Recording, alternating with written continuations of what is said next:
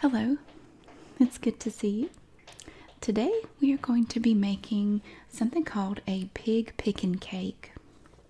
Now this is something that is popular in the South and other parts of the United States as well.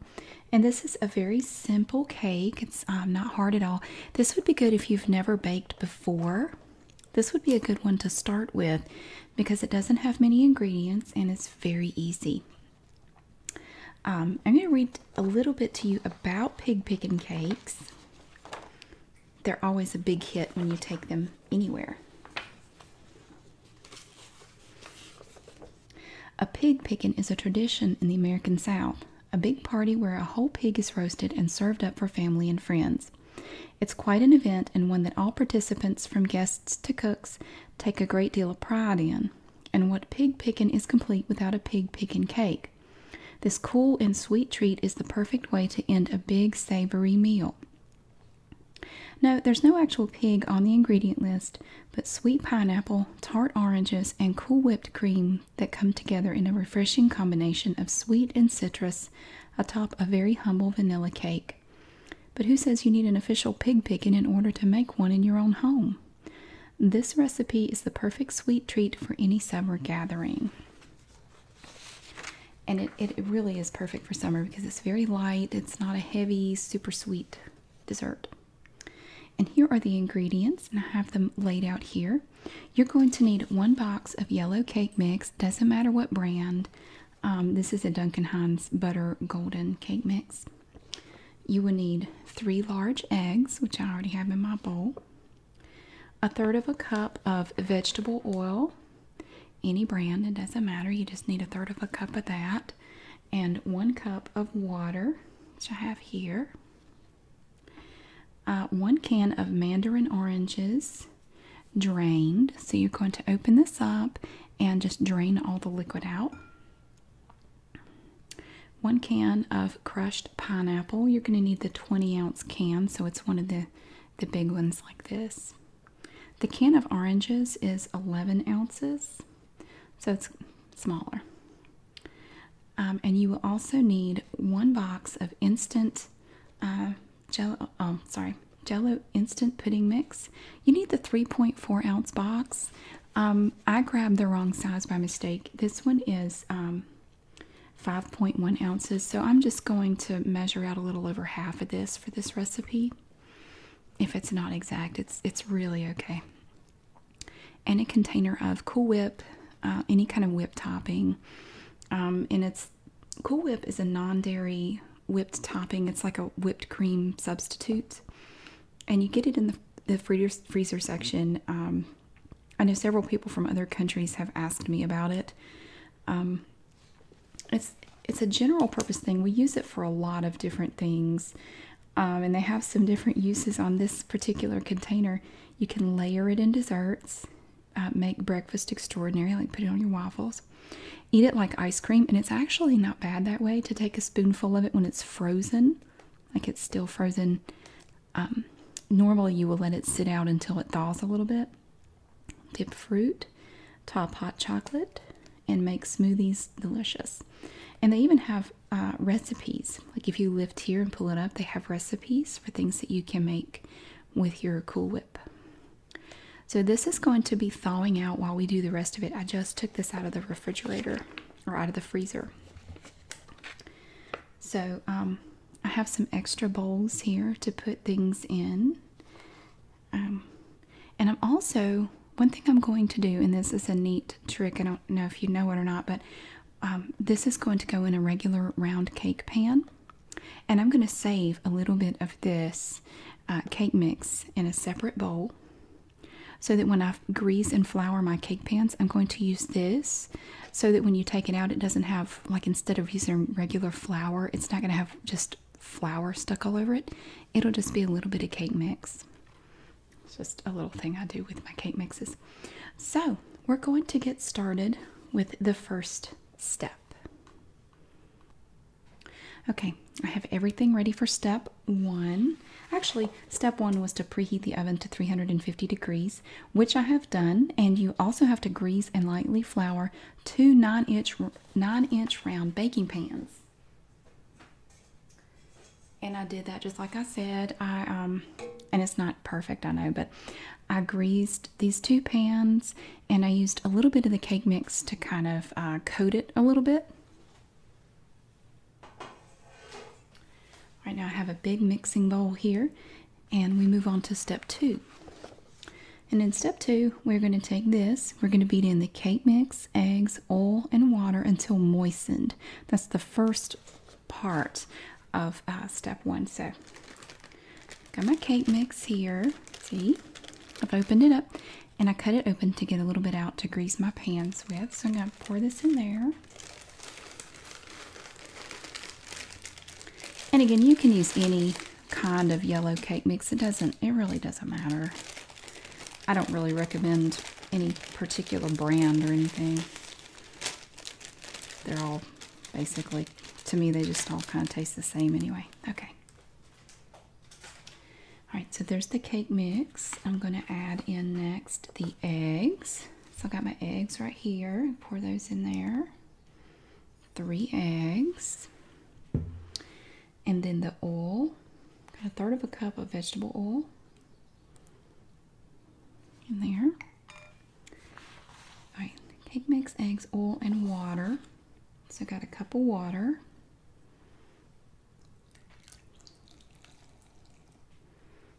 Okay. And you want to just stir this together until it's moistened. You break the yolks. There we go. And just stir that.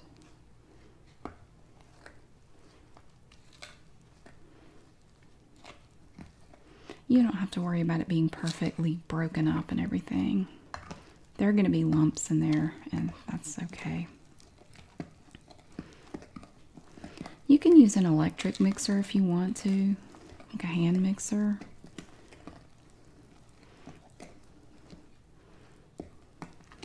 And I may do that before it's all over with. But those are loud, so I'm not gonna do that at this part. And as the yolks break up, you will see the yellow of the yolks appear.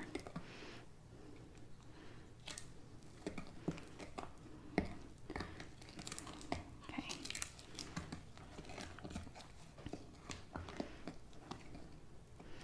Let's see what the next step is. The next step is, okay, now you want to reserve 4 or 5 of your oranges for decoration, because after you finish with the icing, when we get to that part, you're going to arrange 4 or 5 little orange slices on top just for decoration. So what I'm going to do at this point, I'm going to take my little glass and I'm going to look in here and find some nice looking orange slices. Don't get the ones that are all ragged and depressed. Get, you know, some, now, I don't like that one. Let's see.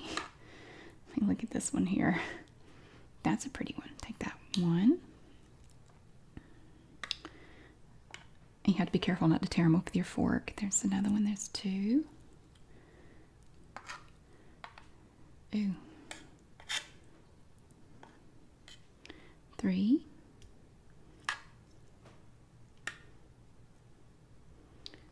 I don't like that one. 4. There's a good one. And 5. That one's cute. Okay, so I just want to make sure to do that first before I forget and just dump the whole can in there. So we have our can of oranges, and I'm just going to dump that in. And I have drained these, so I got all the liquid out.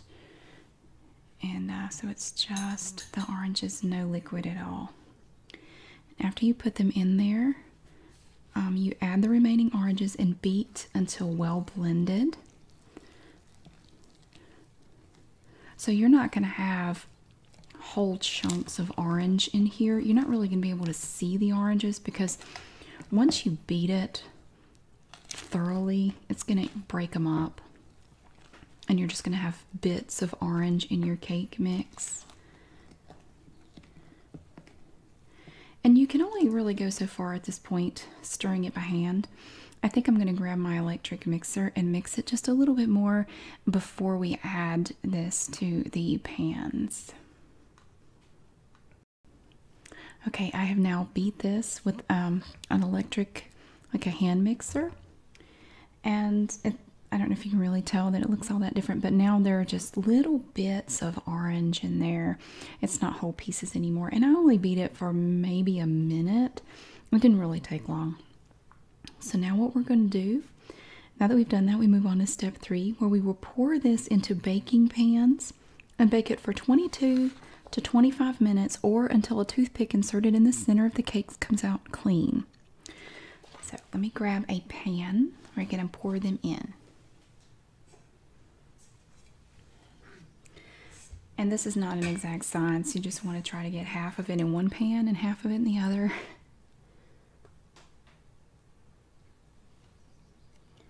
I like to keep a spatula handy to kind of get it off the side a little bit. If it drips, it's not the end of the world. There's one. Let me get the other one.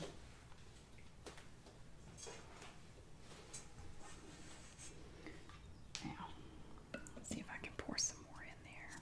I'll move this out of the way.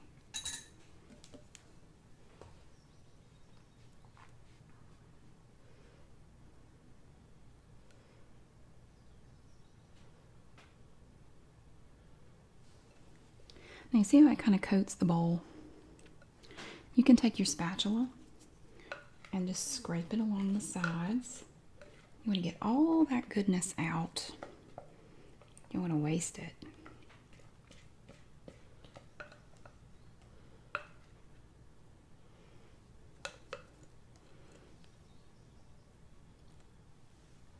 And there's our second one. Now, we're going to take these and we're going to bake these at 350 degrees Fahrenheit for 22 to 25 minutes, or until the toothpick comes out clean. And then we're going to move on to the next step. Okay, my yellow cake mix stuff is ready. I just had to show you this before I go on to the next step. Look how beautiful these are, and it smells so incredibly good in here. They're nice and springy. The toothpick comes out clean. Look how beautiful. It's just, I love it. I almost don't want to cover it with anything. So what we're going to do now, we have to let these cool for about 10 minutes, and then we're going to take them out. I'm going to take them out and put them on a cooling rack, which looks like this. It's just a wire rack. You can get these in really any store like Target or Walmart or wherever. And they have these little feet where it holds them up, so it's up off the table or the counter, and it allows the cakes or whatever you have on here, bread or anything, to cool, and air will get up under here and help circulate so you don't end up with sweat, you know, the moisture accumulating on the bottom. So I'm going to let these cool for about 10 minutes, and I'm going to take them out and let them cool a little further on the rack. And then while we're doing that, while that's cooling, we're going to start on the icing for this lovely cake. All right, so the cakes have cooled, and I did the hard part. This part always makes me nervous. Taking them out of the pans. I'm always afraid they're going to break. This one ended up a little hollowed out here, but it came out, and it's such a pretty orange color. It doesn't really show on here so much, but it's a lovely orange color. It's definitely not the color of your traditional yellow cake mix, and it smells great. And the other one I've gone ahead and taken off the rack and put on a plate, so it is ready for applying the frosting. So what we have to focus on now is preparing that frosting. So for the frosting, we're on step 4. In a bowl, you're going to add the pudding mix and the pineapple. That's the first part. So I have opened my can of crushed pineapple, and I've opened my packet of pudding mix, but like I said earlier, I accidentally got the wrong size box, so I'm going to need a little over half of this. But again, it doesn't have to be exact. I'm just going to take it and pour some into this bowl here, but if it's not exact, it really doesn't matter.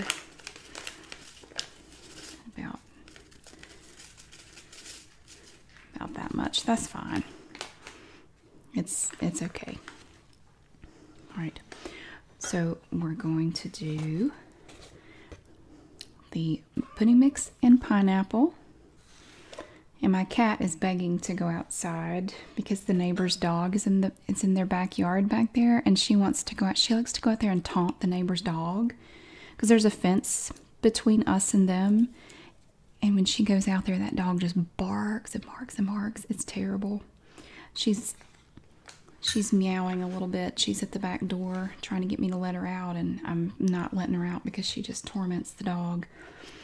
So if you hear a pitiful meow, that's my cat. So here's our pudding mix. See? Nice and fluffy. And we're just going to put this in here. Just pour it in. Like that. And then this part we're going to mix up. So take our spoon. We're mixing the crushed pineapple and our pudding mix. Lovely ultra yellow color because the pineapple is already kind of yellow, but then when you add the pudding mix, it just amplifies it. Super yellow. It's like a highlighter got crushed up in there. All right. Now, stirred that in just like that.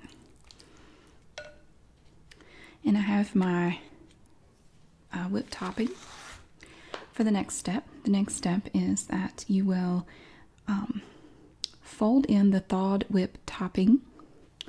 So you're not going to vigorously stir it. You're just going to kind of gently fold it. Just kind of fold it like that. I don't know if it's thawed completely or not. We're going to put the whole container in there. I've had it sitting out for a little while, so I was kind of hoping it had thawed sufficiently. I think it's thawed enough. I'm just gonna dump it all in there. It's probably not the right thing, but this is just Cool Whip is just a non-dairy fake whipped cream, basically.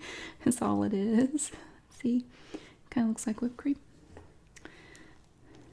Real whipped cream tastes better, but you know, in a pinch, this is very convenient. And I know it's not good for you. You don't have to tell me that. I know that. And you just take it and fold it. So you see, I'm not vigorously mixing it. I'm just gently kind of picking it up and laying it down like that. Kind of like Bob Ross would do with his paint sometimes. Just kind of gently leaving it kind of marbledy or marbly, whatever he called his paint sometimes. Marbly. And that's it. That's your frosting. That's basically it. And this is what we're going to add to the cake. So for the next step, we're going to get the plate with the first layer. And then we're going to add the frosting to the cake, starting with the first layer. And then we will place the second layer on top. And then we will frost that too. And after we do that, we add our 5 orange slices. And then you pop it in the refrigerator to cool and set for a little bit. And then you're all ready to go. So we're going to start now on frosting the cake layers. Alright, now we have our first layer. You can't really see it, but it's on a plate. It's just clear. And to add the frosting, which I have here, I have this little silicone, little tiny spatula. Now I am not very good at frosted cakes. I will just tell you. I'm not that great at it. So what I do, the way I do it, I just start in the middle. I just add some to the middle and spread it out like that. I try not to put huge dollops of it in any one spot because I want to try to keep it nice and even. Oops, see, it goes over the side. No, I am not a professional cake decorator or anything. Definitely not. So this is not going to be perfect. But with a cake this good, it doesn't have to be perfect. No one is going to care. As soon as they get one taste of it, it's not going to matter what it looks like, because they're going to tear it up anyway. So just spreading it over the top, and then we're going to do the sides. You can actually buy cake stands that rotate like a Lazy Susan to turn while you decorate it or ice it. I'm just trying to put it down along the side here a little bit. I'm just kind of going over the edge. Of course, we're going to add the other layer in a minute.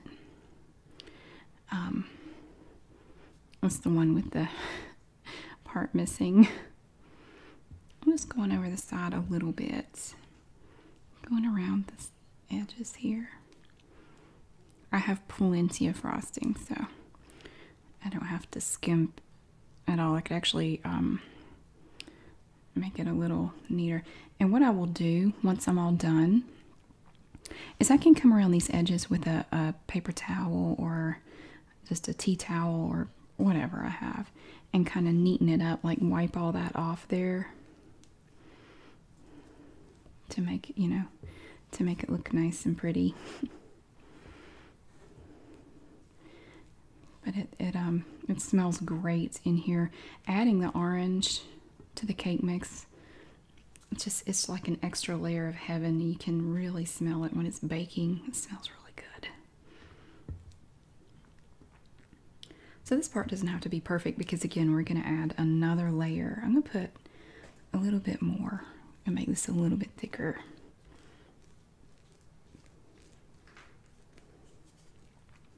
And of course, frosting is great if you have a little hole in your cake, like when you take it out of the pan and there's a little boo-boo. You can use frosting to fill in the holes or use it like glue. If you have a layer that broke or it didn't come out completely right, you can use the frosting to kind of glue it together. So it's really useful. All right, now let me grab the other layer. I'm not really sure how I'm going to do this, but I'm going to try. Let me move this over. Let's see if I can do this.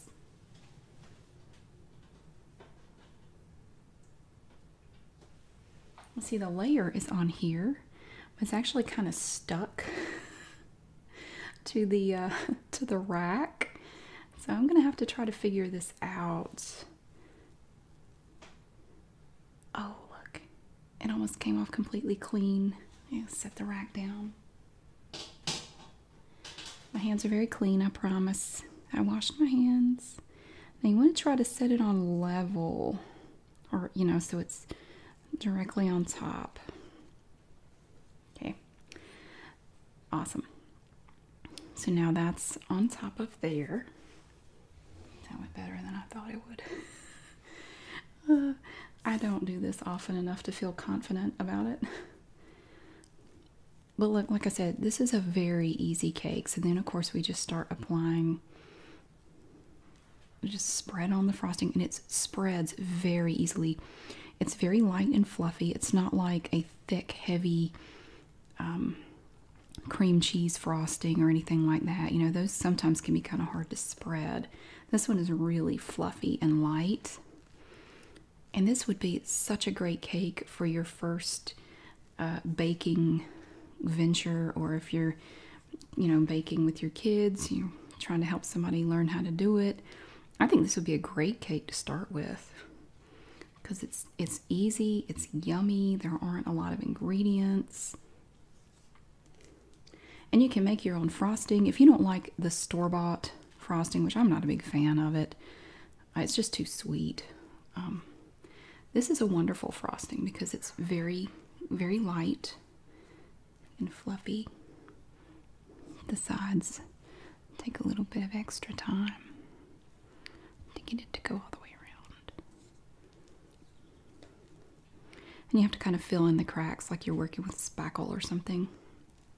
Because, you have 2 layers of cake, so you have to kind of cover and fill in those layers.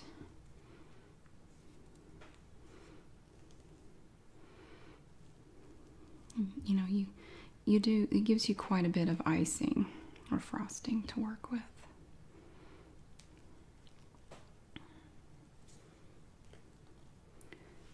Just turn this a little bit. So you just go around and around. And the more you do it, the better you get at it, obviously. But yeah, I don't make cakes very often. I make birthday cakes for my kids. Actually, both of them this year wanted a Costco chocolate cake. They didn't want me to make a cake. They wanted one of the Costco great big chocolate cakes. So that's what we had. But I've made quite a few birthday cakes for both of them. Now my cat's meowing at the front door. I guess she figures if I won't let her out the back, maybe I'll let her out the front. She really wants to go out there and torment the neighbor's dog. I don't think the dog is even actually out there anymore. I think it went back in the house. But once she sees that dog, she's always eager to go out there, and she doesn't really do anything. She'll just walk right up to the edge of the fence and just lie down and stare at the dog. It's brutal. It's vicious, and the dog just goes crazy. Okay. So you see, it's not a big, tall cake.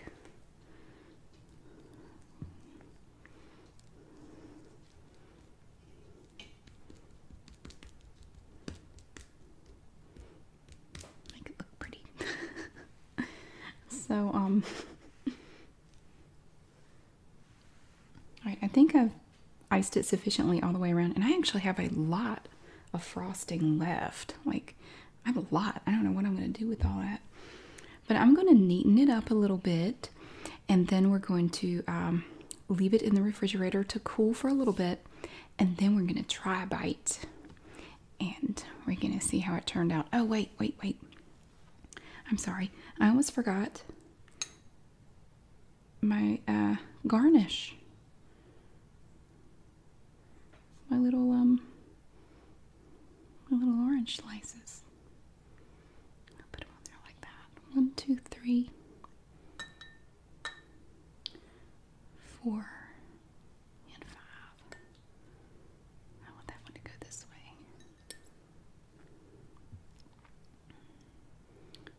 There. Now I'm going to neaten it up and clean up around the edges here, and then we're going to let it cool in the refrigerator, and then we're going to take a slice and try it.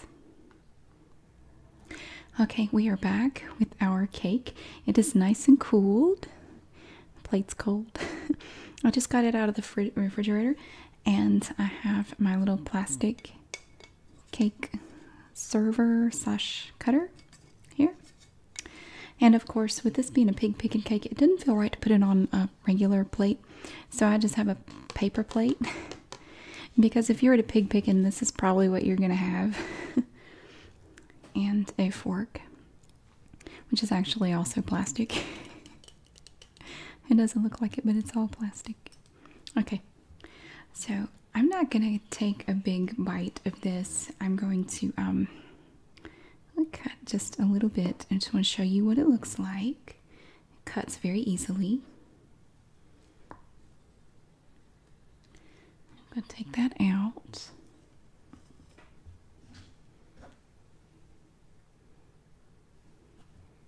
I'm going to put it on a plate. There you can see what it looks like there. Now there are little bits of orange in there. And of course we have the pineapple in the frosting. And you can put the frosting on thicker. In hindsight, I kind of wish I had put it on a little thicker, but that's okay. You do have plenty of frosting with that recipe. So look at that. I'm going to try this. That's very good. It's nice and fluffy. It's not a super sweet, heavy dessert. It's very light. Not calorie-wise, but the taste. I do wish I had put a little more frosting in between the layers, but it's still good. It's perfect for summertime. It's nice and hot out. It's perfect for any meal where maybe it's a heavier meal and you don't want a heavy, rich dessert. This is absolutely perfect.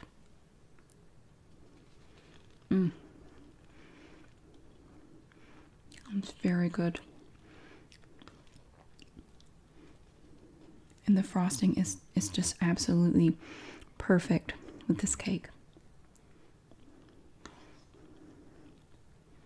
Whether you put it on thick or thin. Yeah, it's wonderful. It is so delicious. If you make this cake for any get-together, it's going to be very popular. I think it'll be a big hit. So there it is. Our beautiful orange pineapple pig pickin' cake. Thank you so much for watching. I hope you enjoyed it. And I will see you again soon.